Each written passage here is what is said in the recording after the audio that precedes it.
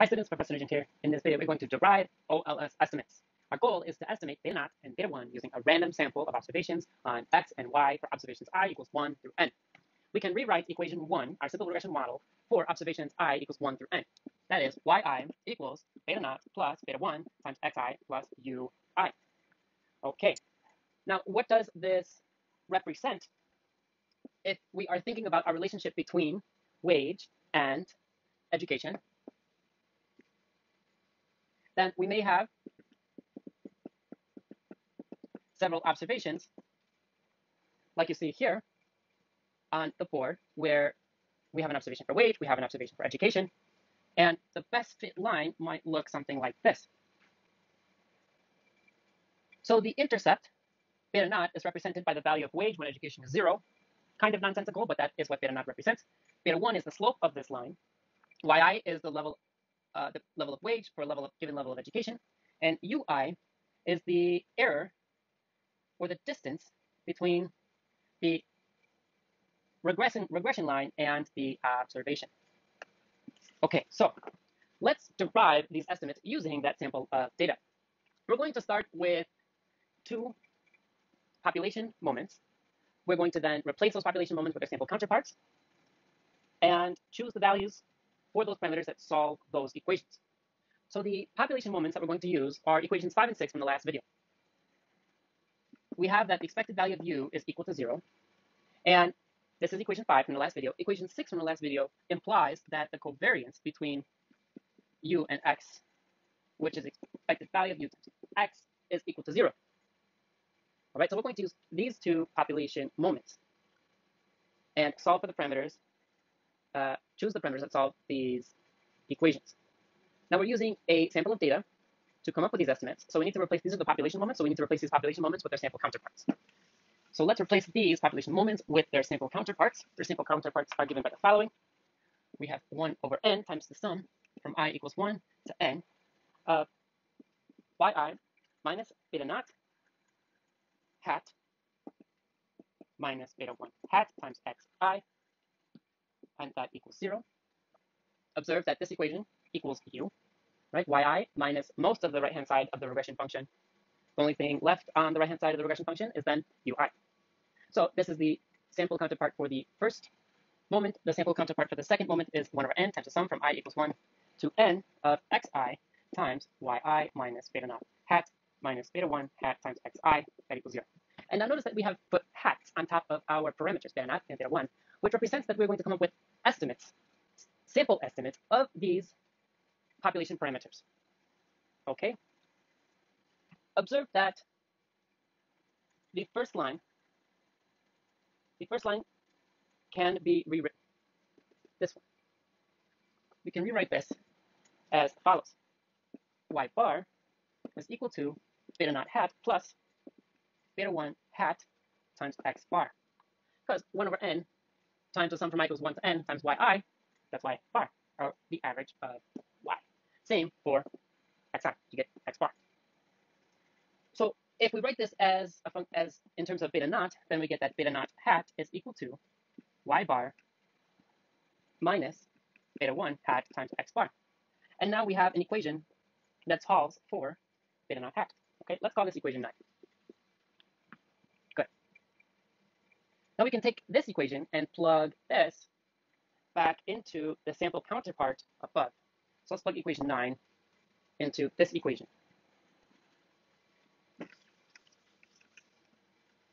For reference, I'm going to leave this one here. And we have that 1 over n times the sum from I equals 1 to n of xi times yi minus, and then let's put in parentheses just to make this one clear. We have y bar minus beta 1 hat times x bar. Finish the rest of this minus beta 1 hat times xi, and close the parentheses, and that equals 0. Good.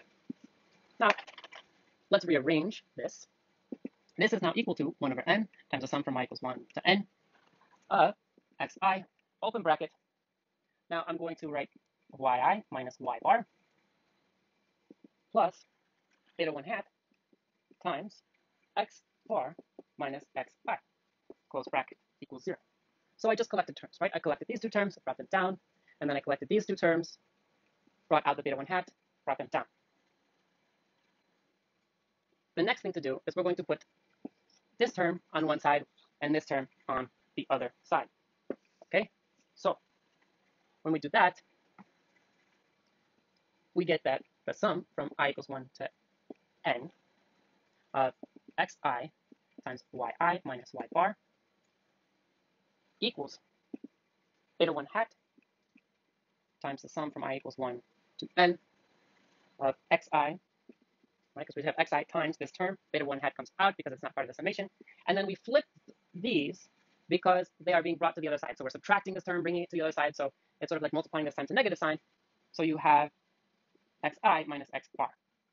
Observe that the 1 over n has dropped off because you'll be multiplying 1 over n by both sides. And so it makes no difference in the solution for beta 1 hat.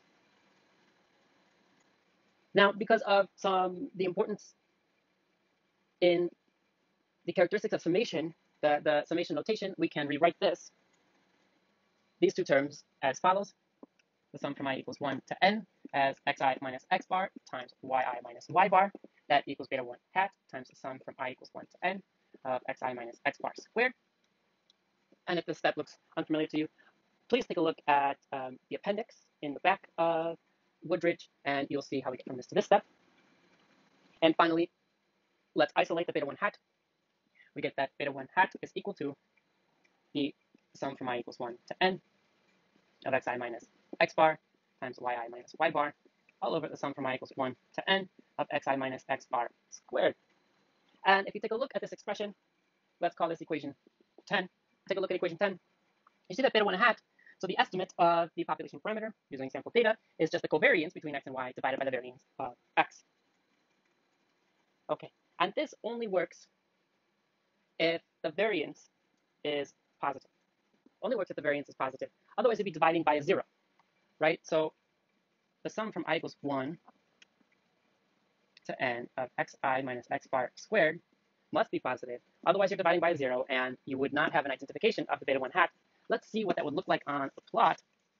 What does that mean if the variance of x is 0?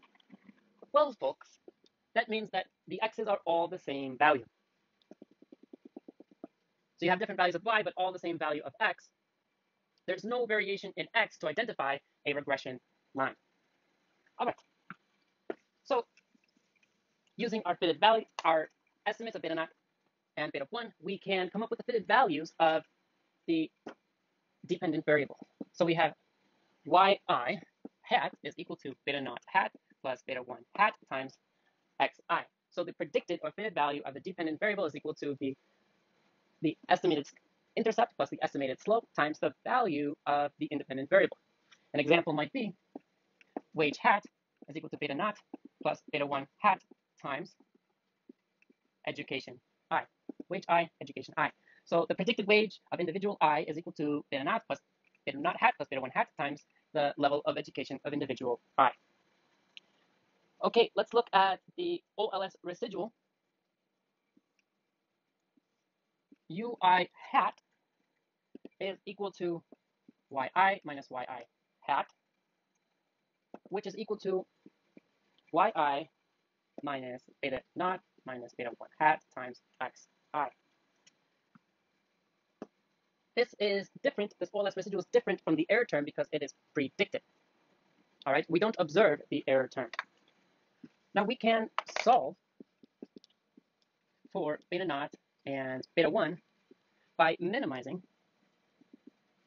the sum of squared residuals.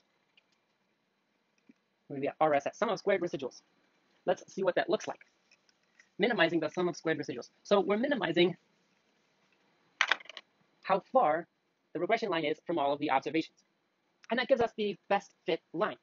So the sum of squared residuals is given by I equals 1, the sum from I equals 1 to n of ui squared, which is sum from I equals 1 to n of yi minus beta 0 hat minus beta 1 hat times xi squared. And the objective function for solving for beta 0 and beta 1 hats is the following. We min over beta 0 and beta 1 hats rather, let's use some dummies, b0 and b1 over the sum from I equals 1 to n of yi minus b0 minus b1 times xi squared. So we're minimizing with respect to these two terms, b0 and b1, and the solution for b0 and b1 are going to give us beta naught hat, beta 1 hat. The first order conditions for this problem, this minimization problem, are -2 times the sum from I equals 1 to n of yi minus beta naught minus beta 1 times xi that equals 0, and -2 times the sum from I equals 1 to n of xi times yi minus beta naught hat minus beta 1 hat times xi, and that equals 0. And observe that these two equations are the sample counterparts of the population moments that we started with to derive the OLS estimates. Now, the first order conditions are necessary but not sufficient conditions. If the second order conditions are positive, then we actually have a minimum. We can show this algebraically too by adding and subtracting beta naught hat plus beta 1 hat times xi from the objective function. Let's prove this. We're going to add and subtract beta naught hat plus beta 1 hat times xi so that we have this new objective function q. We're minimizing with respect to b0 and b1, and that is equal to the sum from I equals 1 to n in brackets yi minus beta naught hat minus beta 1 hat times xi plus beta naught hat minus b naught plus beta 1 hat minus b1 times xi squared. This is our new objective function. All right, so let's simplify this thing. Observe that what we have here, yi minus beta naught hat minus beta 1 hat times xi, that's ui. So let's rewrite this. This is the sum from I equals 1 to n of ui minus, oh, that's a plus, we're plus, beta naught hat minus b naught plus beta 1 hat minus b1 times xi squared. So the next thing to do is to factor this out. So you have the sum from I equals 1 to n of ui squared plus n times beta naught hat minus b0 squared plus beta 1 hat minus b1 time, and that's squared, times the sum from I equals 1 to n of xi squared. And we have one more term, plus 2 times beta naught hat minus b naught times beta 1 hat minus b1 times the sum from I equals 1 to n of xi. So factoring this out, we get this long equation. And what we can do is summarize this in two terms. Okay, we can summarize this in two terms as follows: the sum from I equals 1 to n ui squared plus sum from I equals 1 to n of beta naught hat minus b naught plus beta 1 hat minus b1 times xi squared. Now, observe that the first term does not depend on b0 or b1, so if we minimize this term with respect to b0 or b1, this term is going to fall out, it doesn't matter. Next, observe that the second term is its smallest when b0 equals beta naught hat and b1 equals beta 1 hat, because then this term is equal to 0. So this tells us that the solution that b naught equals beta naught hat and b1 equals beta 1 hat is the minimum. Okay, so all this work to get to the sample regression function, which is the sample counterpart to the population regression function. Sample regression function.